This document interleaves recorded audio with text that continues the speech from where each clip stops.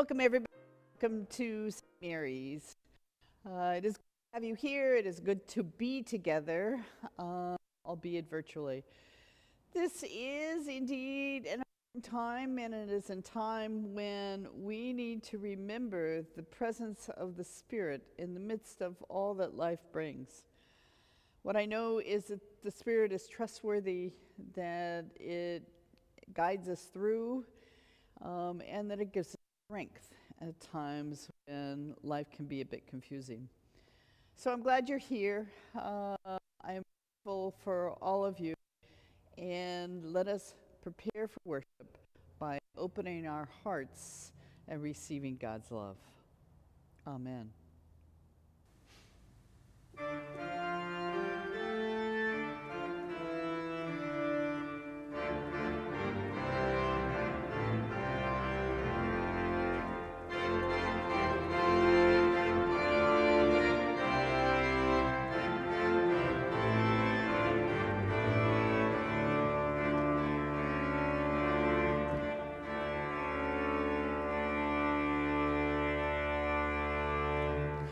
O heavenly Word, eternal light, begotten of the Father's might, who in these latter days was born, for blessing to our world forlorn. Pour light upon us from above, and fire our hearts with ardent love, that as we hear thy truth today, all wrong desires may burn away. And when as judge thou drawest nigh, the secrets of our hearts to try, to recompense each hidden sin, and bid the saints their reign begin. Oh, let us not for evil past be driven from thy face at last, but with thy saints forevermore behold thee, love thee, and adore. To God the Father, God the Son, and God the Spirit, three are one, praise, honor, might, and glory be, from age to age eternally.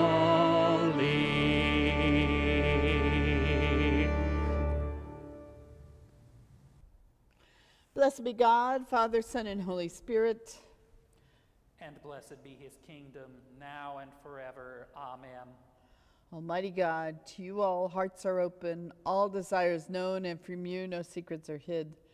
Cleanse the thoughts of our hearts by the inspiration of your Holy Spirit, that we may perfectly love you and worthily magnify your holy name through Christ our Lord. Amen. The Lord be with you. And also with you. Let us pray. O God, whose blessed Son came into the world that we might destroy the works of the devil and make us children of God and heirs of eternal life, grant that having this hope we may purify ourselves as he is pure, that when he comes again with power and great glory, we may be made like him in his eternal and glorious kingdom, where he lives and reigns with you in the Holy Spirit, one God, forever and ever. Amen. A reading from Wisdom. Wisdom is radiant and unfading, and she is easily discerned by those who love her, and is found by those who seek her. She hastens to make herself known to those who desire her. One who rises early to seek her will have no difficulty, for she will be found sitting at the gate. To fix one's thoughts on her is perfect understanding. and one who is vigilant on her account will soon be free from care. Because she goes about seeking those worthy of her, and she graciously appears to them in their paths, and meets them in every thought. The word of the Lord. Thanks be to God.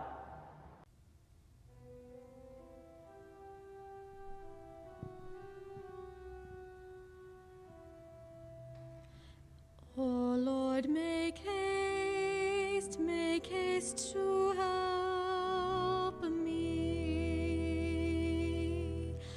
O Lord, make haste to help me.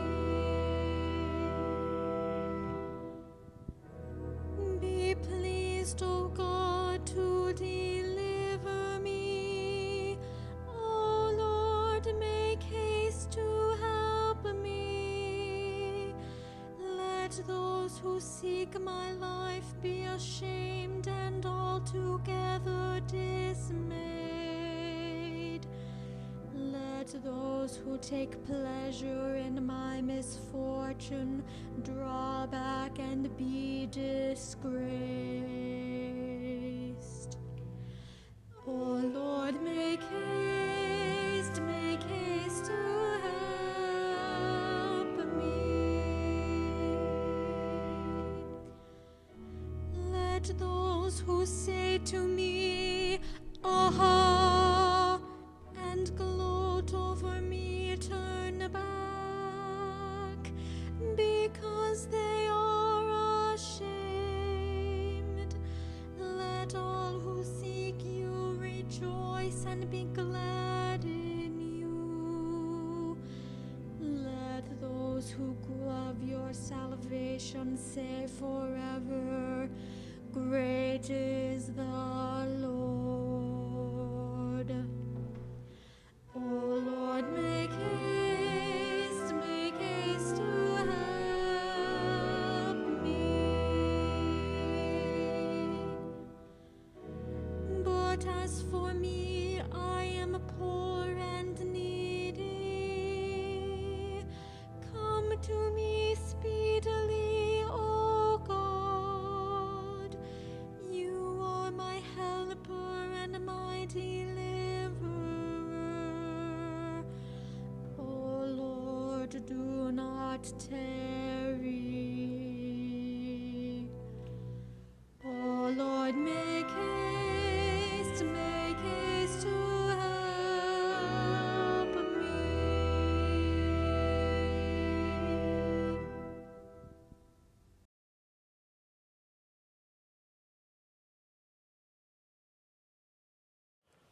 A reading from Paul's first letter to the Thessalonians.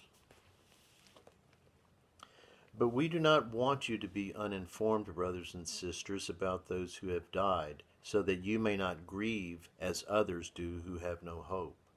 For since we believe that Jesus died and rose again, even so, through Jesus, God will bring with him those who have died. For this we declare to you by the word of the Lord, that we who are alive, who were left until the coming of the Lord, will by no means precede those who have died. For the Lord himself, with the cry of command, with the archangel's call, and with the sound of God's trumpet, will descend from heaven, and the dead in Christ will rise first. Then we who are alive, who are left, will be caught up in the clouds together with them to meet the Lord in the air, and so will be with the Lord forever. Therefore encourage one another with these words. The word of the Lord. Thanks be to God.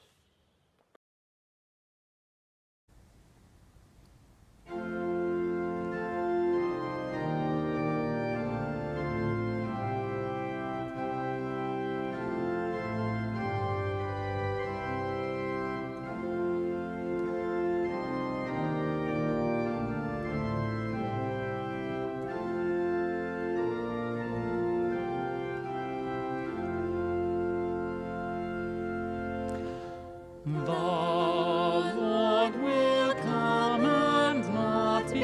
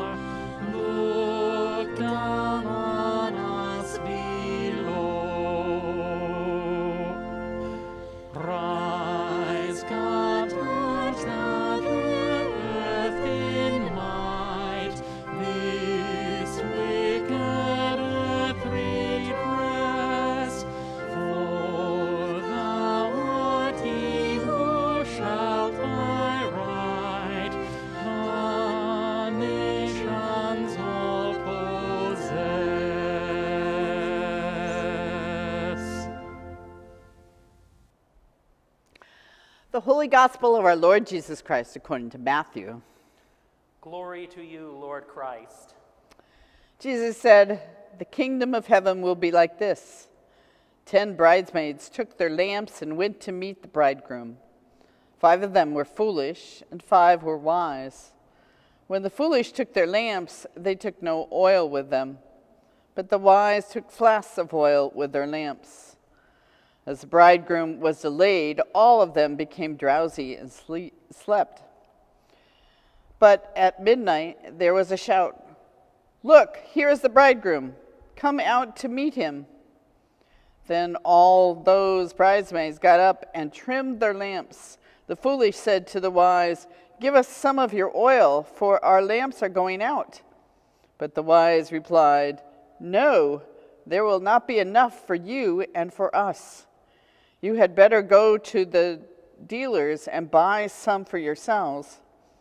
And while they went to buy it, the bridegroom came, and those who were ready went with him into the wedding banquet, but the door was shut. Later the other bridesmaids came also, saying, 'Lord, Lord, open to us.' But he replied, 'Truly I tell you, I do not know you. Keep awake, therefore, for you know neither the day nor the hour.'" The Gospel of the Lord. Praise to you, Lord Christ.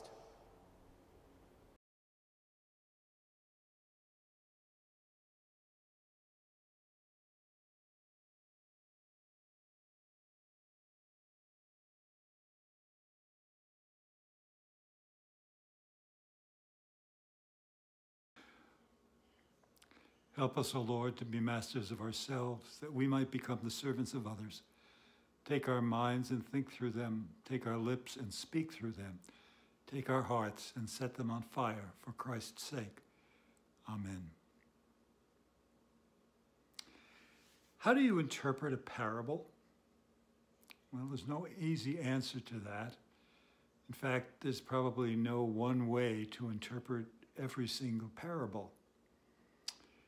In the Gospels, Jesus says that he speaks in parables so that people will not understand him. Now, that seems like a strange thing to say.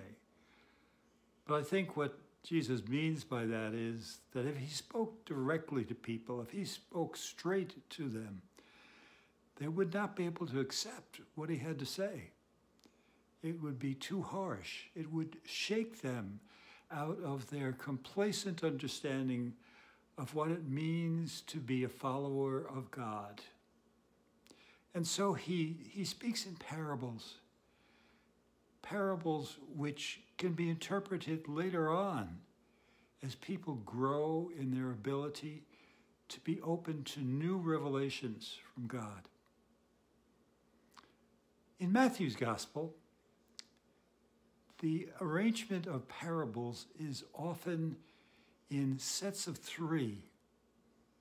And following the parables, there's often a discourse by Jesus that, while it may not be exactly a way to interpret the parables, gives us at least some clue as to what the parables might mean.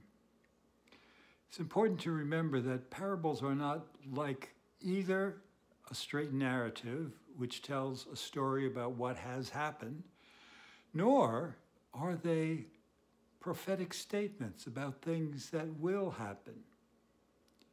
I think at most, parables are about things that could happen. So this morning's parable about the wise and the foolish virgins who are waiting for the bridegroom to come is the first of 3 parables in chapter 25 of Matthew's Gospel.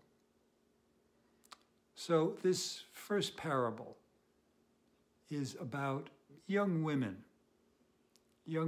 who may or may not be thinking ahead to the future.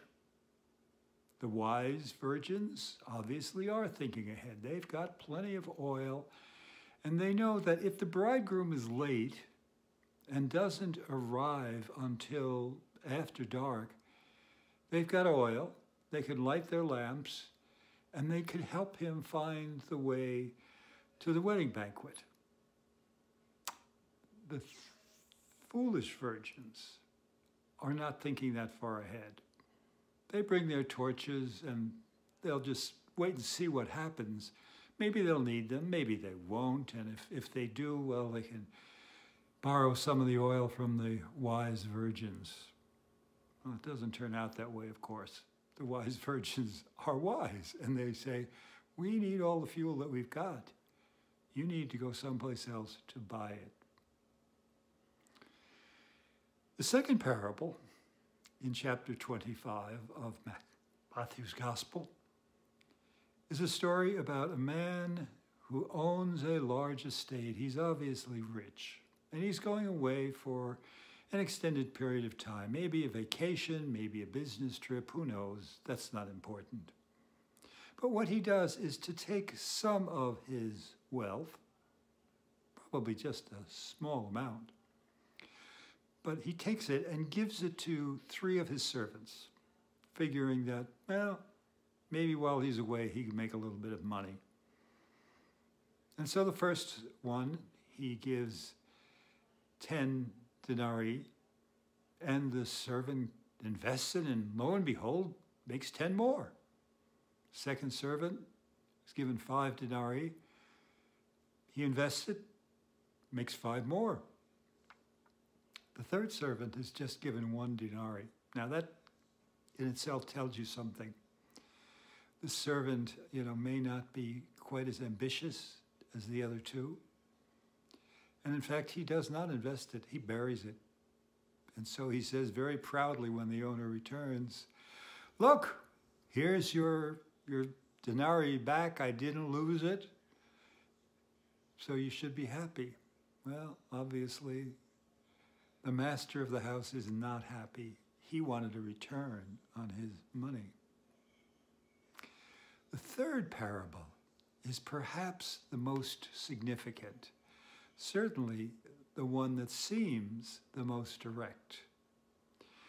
It is a story about the end of time when the king, that's all the identification we have of this figure, the king comes and gathers all the sheep and the goats. Now it is tempting when trying to interpret a parable as to say that, the sheep are this group and the goats are that group. But we need to wait, see how the parable works out. And he tells the sheep, that he's going to reward them because when they saw him hungry, they fed him. When they saw him sick, they cared for him. And they all scratch their heads and say, wait a minute, when did this happen? And then comes the zinger. Whenever you did it for the least of these, my brethren, you did it for me. Then he gets to the goats and says, when I was sick, you didn't take care of me. When I was hungry, you didn't feed me. And again, they scratch their heads and say, well, when did we see you sick or hungry? He says, whenever you didn't do it for the least of my brethren, you didn't do it for me.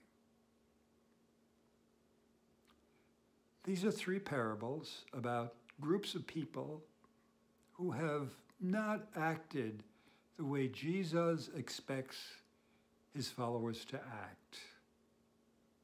The first group are people who just don't think ahead. They don't plan for the future. In the second parable, the last servant doesn't seem to have any ambition at all, doesn't want to take any risks.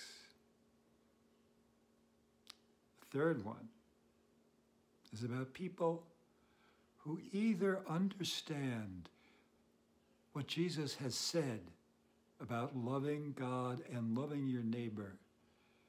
One group seems to understand that loving neighbor is a way of loving God. Second group doesn't quite get it. But in chapter 26, Matthew says, when Jesus finished saying these things, he said to his followers, you know, I'm not going to be around forever. I'm going to go to Jerusalem, and there I'll suffer and die. One of the things that all of these parables have in common is that there are people who are being judged, who are being told, sometimes just because of the consequences of their actions, they're being told what they did wrong. What's important to see, however, is that Jesus too is being judged. He is being judged according to the standards of the world, according to the standards of the Roman Empire. I mean, the reason Jesus was put to death by Pilate was because he's accused of basically flaunting Roman authority. And even though Pilate is portrayed in all the Gospels as trying to save Jesus, ultimately he can't find a way to exonerate him of that charge. So Jesus too is judged. So what might we take away from these parables and this reminder of Jesus, what's going to happen to him? Is that judgment is not the end. That judgment is only a way of coming to alert people that they're on the wrong path, that they're not doing the things that Jesus wants them to do. But the good news is they have a second chance. Jesus is condemned to die. He does suffer and die, but then God raises him from the dead. And so too, all those other groups have a chance. Remember, the parable of the sheep and the goats is not a prophecy about the future. It's a parable about what could happen if people who purport to follow Jesus ignore the people in need around them. So what does that mean to us? It is clear from what is happening in our country right now. It's clear from all of the various crises that are come together that as a race, we have messed up. We have not done what God has asked us to do, to love one another, to be good stewards of creation.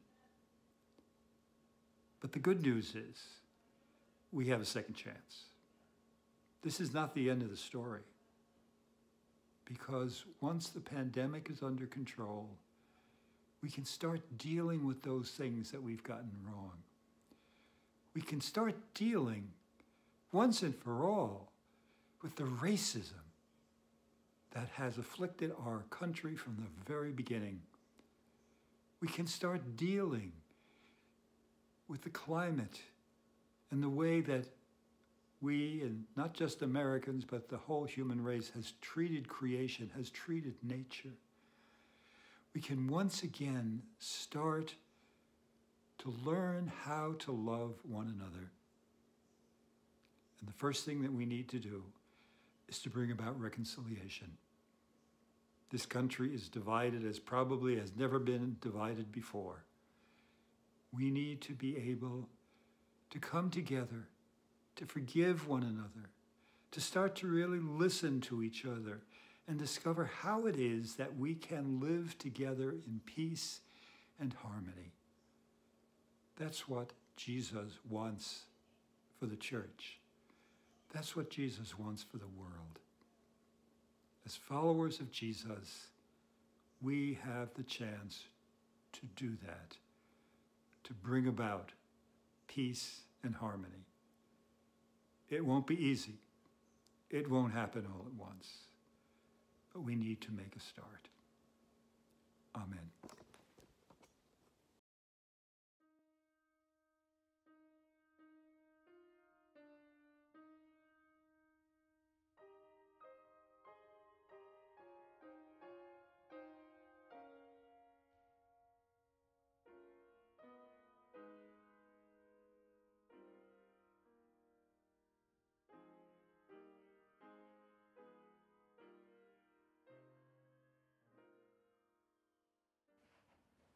We believe in one God, the Father, the Almighty, maker of heaven and earth, of all that is, seen and unseen.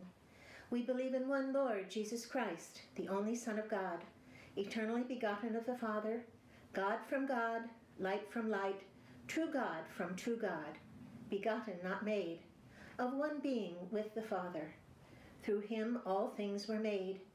For us and for our salvation he came down from heaven. By the power of the Holy Spirit, he became incarnate from the Virgin Mary and was made man.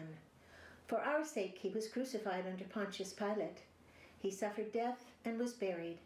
On the third day he rose again in accordance with the Scriptures. He ascended into heaven and is seated at the right hand of the Father. He will come again in glory to judge the living and the dead, and his kingdom will have no end.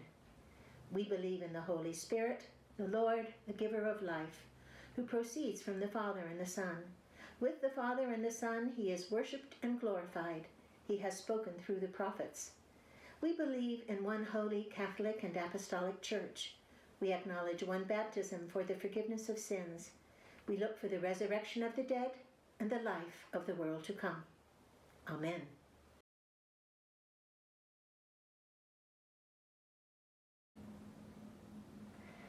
In peace, let us pray to the Lord. I ask for your prayers for God's people throughout the world, for our Bishop Greg, for our presiding Bishop Michael, for this gathering, and for all ministers and people. Pray for the Church. Lord, in your mercy, hear our prayer. I ask your prayers for peace, for goodwill among nations, and for the well-being of all people. As we look back on our recent election, help us to see each vote cast not as a number, but as a person with a human face and heart. Pray for justice and peace. Lord, in your mercy, hear our prayer. I ask your prayers for all in authority, for the President of the United States, for the Governor of Washington, for our mayor, for our police department, for the fire department, for all paramedics and other first responders, for all frontline workers who serve in our hospitals. Pray for those who serve the community.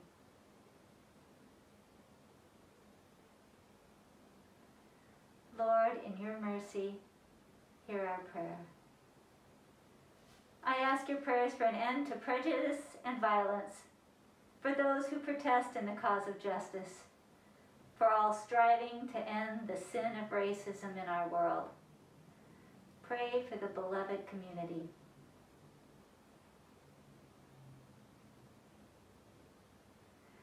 Lord, in your mercy, hear our prayer. I ask your prayers for the poor, the sick, the hungry, the oppressed, and for those in prison. For those who have asked for our prayers, Bob Lokama, Liana, Ruth, Kathy, Doris, Aaron, Annette, Mary, Terry, Eric, Linda, Bill, Ada, Anne, Jean, and Barb. Jenny, Samantha.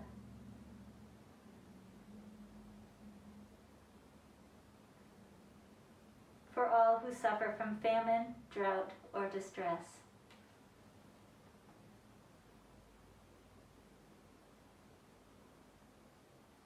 Lord, in your mercy, hear our prayer. I ask your prayers for all who seek God or a deeper knowledge of him. Pray that they may find and be found by him.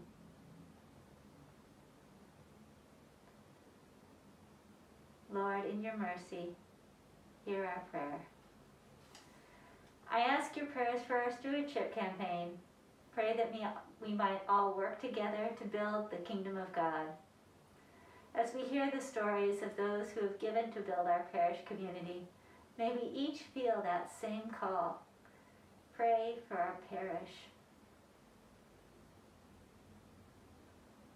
Lord, in your mercy, hear our prayer.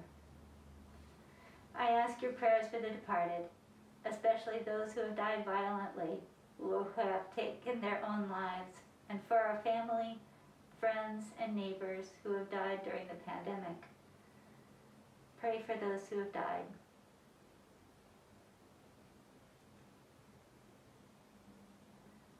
Lord, in your mercy, hear our prayer. Praise God for those in every generation in whom Christ has been honored, especially the Blessed Virgin Mary, and all whom we remember today. Pray that we may have grace to glorify Christ in our own day. Lord, in your mercy, hear our prayer.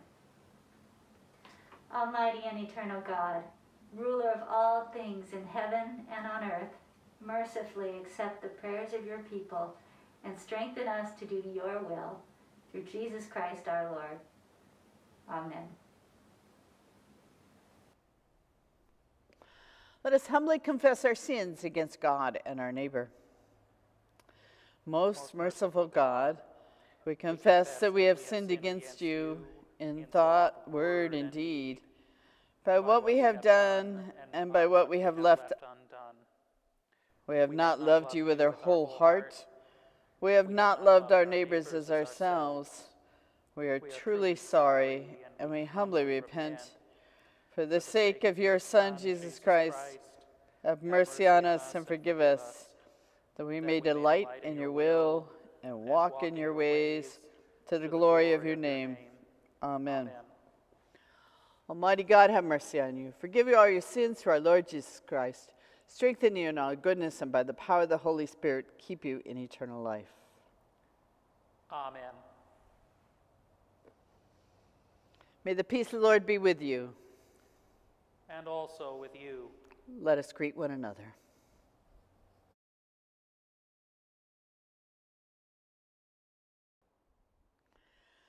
Watch over your children, O Lord, as their days increase.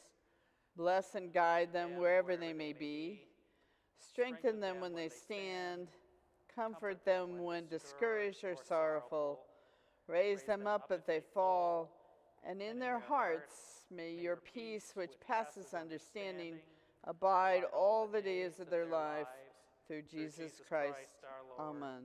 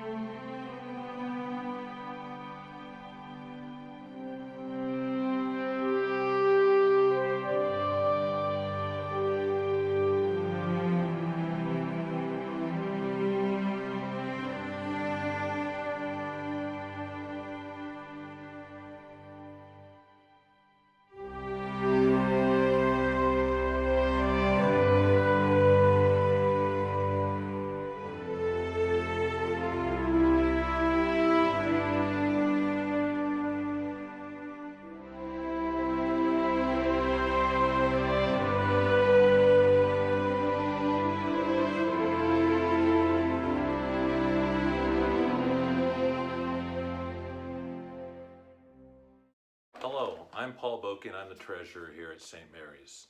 I've been asked to briefly provide a financial report to you, as well as to discuss how Holly and I make our decision to give. The finances of St. Mary's have improved over the last few years. This is due to your faithfulness and dedication to St. Mary's and a strong vestry leadership. We are completing the second year of a 10-year commitment to pay off the HVAC loan. Funds have been provided to begin working on the backlog of deferred maintenance. In 2020, the vestry created an endowment fund, established with formal rules and patterned after other successful Episcopal church endowments. Despite the pandemic, thanks to your faithfulness, pledges have remained on track through September. Expenses are running slightly below budget. As we enter into the stewardship season, we are faced with the question of our ability to call a full-time priest. As things currently stand, factoring in revenues and cost savings, we remain short of our goal to afford a full-time priest by an estimated amount of $75,000. St. Mary's has meant so much for our family. Holly and I were married here. When we moved back 22 years ago to be closer to family, we were welcomed back with open arms. 2 of our children were baptized here. Holly worked with the church as a Christian education coordinator for over a decade. Our family has participated in countless activities at St. Mary's. We have met and made many good friends. God has been good to us, granting us good health and prosperity. I wish I could say that my faith has kept pace with God's generosity, but for me, it's been a continuing education, a journey. Holly and I have learned from you about giving. It is your faithfulness to God that has taught us throughout our lives here that more can be done, that more can be given, to not be afraid. Every year, after a fair amount of thought and prayer, we come together and have a relatively short conversation where we challenge ourselves to do better. I don't know where you are on your stewardship journey, but I can honestly tell you that God has met us every time. When we have increased our pledge wondering how we were going to do it, it all worked out. For all that we've been through together, I ask you to trust God in this process. Thank you. Just a couple of announcements. Welcome again to St. Mary's. A couple of things that are coming up. One is that next Saturday we will be having a Blue Jeans Saturday. This is an opportunity to come by and to help out cleaning up the grounds around the church and doing a little bit of gardening. It starts at 9 o'clock. Bring whatever tools you would like. We're basically planning on 2-hour blocks, so you can come at 9, you can come at 11, come whenever. The best idea actually would be to call Donna Pelkey, and she can know precisely when you plan on coming. Anyway, it'd be great to have you there. It'd be great. It's a great opportunity for us to see each other. Bring your mask, and it will be a socially distanced, fun event. So I hope you'll plan on coming. Also, we are looking ahead to the Thanksgiving service, which will be on the Wednesday prior to Thanksgiving that evening. And what we want to do is invite whoever would like to come by the church starting on November 11th. And what we want to do is record what you're thankful for, what you're grateful for this year in the midst of everything going on. It is indeed important to take stock of what we're grateful for. So we're putting together a collage, a montage.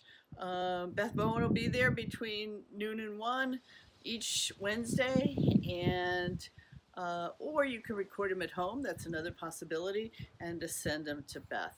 So we want to get as many people involved as possible. So I hope you will think about that and come by the church this Wednesday or any other future Wednesday. Anyway, it'll be great to see you. Hope all is well. Take care and God bless.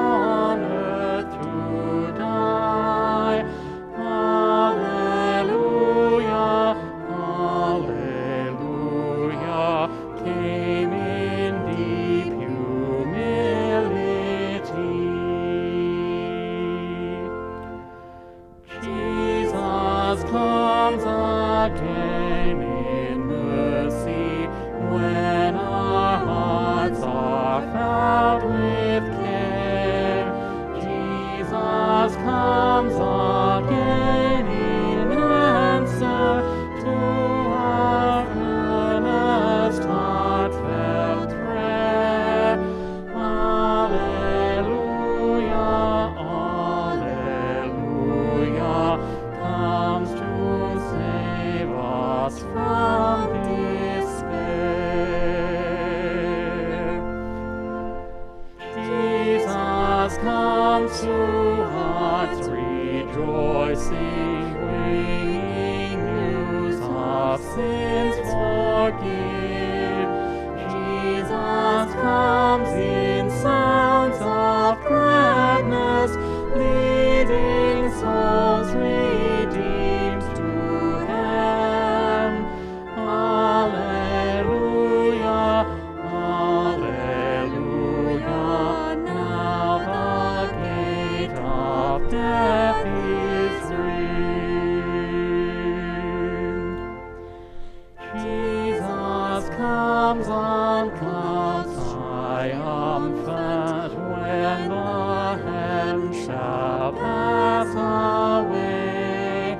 Jesus comes again in glory, let us then our homage pay. Alleluia, alleluia, till the dawn of endless day.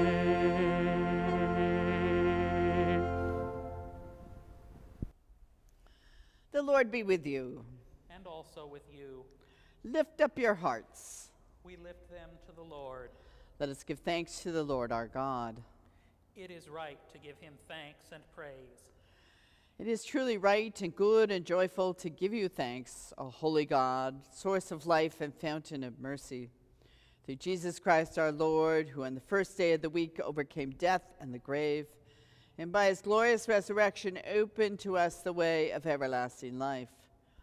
Therefore, joining with angels and archangels, with the faithful of every generation, we lift our voices with all creation as we say, Holy, holy, holy Lord, God of power and might.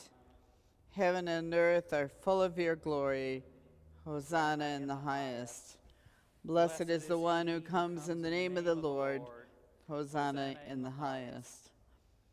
Blessed are you, gracious God, creator of the universe and giver of life. You formed us in your own image and called us to dwell in your infinite love. You gave the world into our care that we might be your faithful stewards and show forth your bountiful grace. But we failed to honor your image in one another and in ourselves. We would not see your goodness in the world around us, and so we violated your creation, abused one another, and rejected your love. Yet you never ceased to care for us and prepared the way of salvation for all people. Through Abraham and Sarah, you called us into covenant with you. You delivered us from slavery, sustained us in the wilderness, and raised up prophets to renew your promise of salvation. Then in the fullness of time, you sent your eternal word, made mortal flesh in Jesus. Born into the human family and dwelling among us, he revealed your glory. Giving himself freely to death on the cross, he triumphed over evil, opening the way of freedom and life. On the night before he died for us, our Savior Jesus Christ took bread, and when he had given thanks to you, he broke it and gave it to his friends and said, "Take, eat, this is my body which is given for you. Do this for the remembrance of me." As supper was ending, Jesus took the cup of wine. And when he had given thanks, he gave it to them and said, "Drink this, all of you. This is my blood of the new covenant, which is poured out for you and for all for the forgiveness of sins. Whenever you drink it, do this for the remembrance of me." Therefore, we proclaim the mystery of faith. Christ has died Christ is risen. Christ will come again. Remembering his death and resurrection, we now present to you from your creation this bread and this wine. By your Holy Spirit, may they be for us the body and blood of our Savior Jesus Christ. And grant that we who share these gifts may be filled with the Holy Spirit and live as Christ's body in the world. Bring us into the everlasting heritage of your daughters and sons, that with the Blessed Virgin Mary and all your saints, past, present, and yet to come, we may praise your name forever. Through Christ, and with Christ, and in Christ, in the unity of the Holy Spirit, to you be honor and glory and praise forever and ever. Amen. And now, as our Savior Christ has taught us, we are bold to say, Our Father, who art in heaven, hallowed be thy name. Thy kingdom come, thy will be done, on earth as it is in heaven. Give us this day our daily bread, and forgive us our trespasses, as we forgive those who trespass against us. And lead us not into temptation, but deliver us from evil.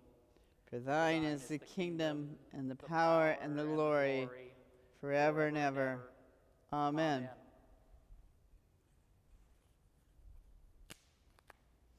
Alleluia! Christ our Passover is sacrificed for us. Therefore, let us keep the feast. Alleluia. The gifts of God for the people of God. Holy things for holy people.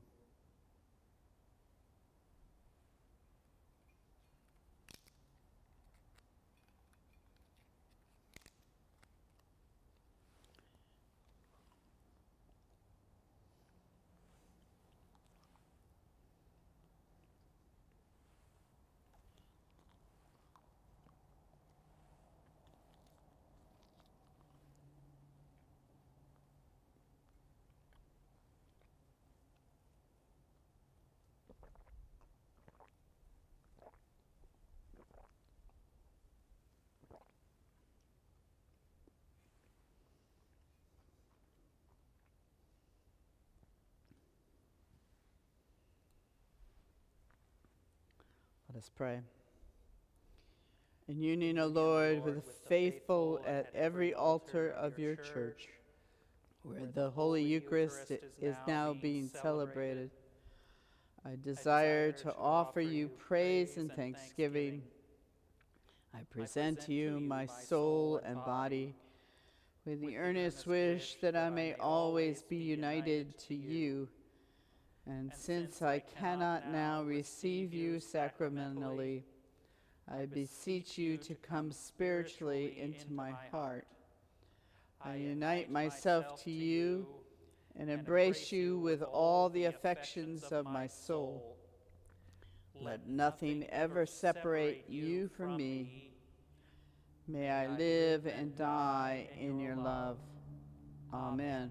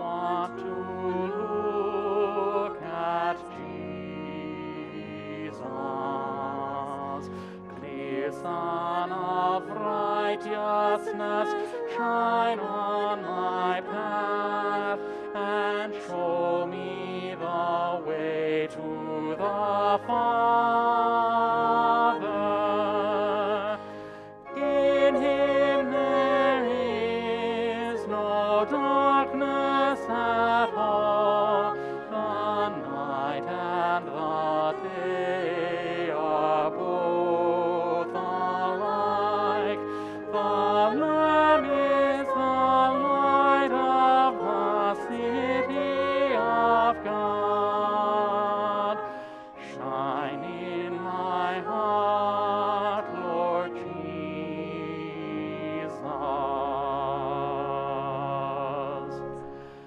I'm looking for the coming of God. I want to be with Jesus. When we have run with patience the race, we shall know the joy of Jesus. In him there is no darkness at all. The night and the day are both alike. The Lamb is the light of the city of God.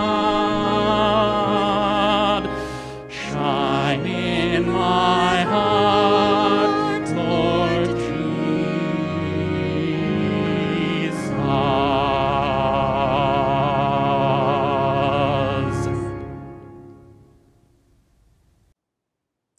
Let us pray. Almighty and ever-living God, we thank you for feeding us with the spiritual food of the most precious body and blood of your Son, our Savior, Jesus Christ, and for assuring us in these holy mysteries that we are living members of the body of your Son and heirs of your eternal kingdom. And now, Father, send us out to do the work you have given us to do, to love and serve you as faithful witnesses of Christ our Lord. To him, to you, and to the Holy Spirit, be honor and glory now and forever. Amen.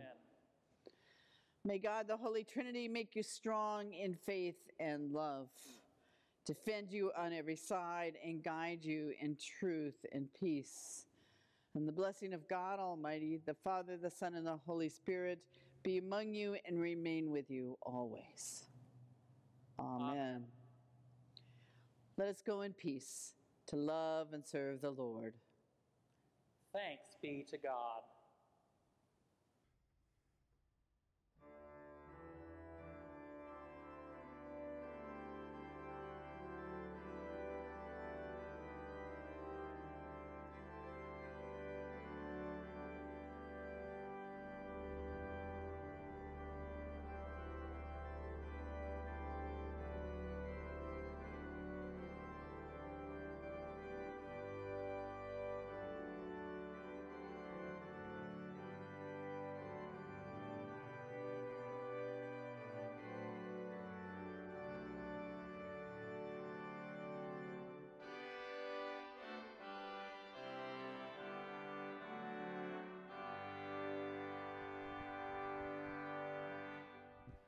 Guide me, O thou great Jehovah, pilgrim through this barren land. I am weak, but thou art mighty. Hold me with thy powerful hand. Bread of heaven, feed me now and evermore. Feed me now and evermore. Open now the crystal fountain whence the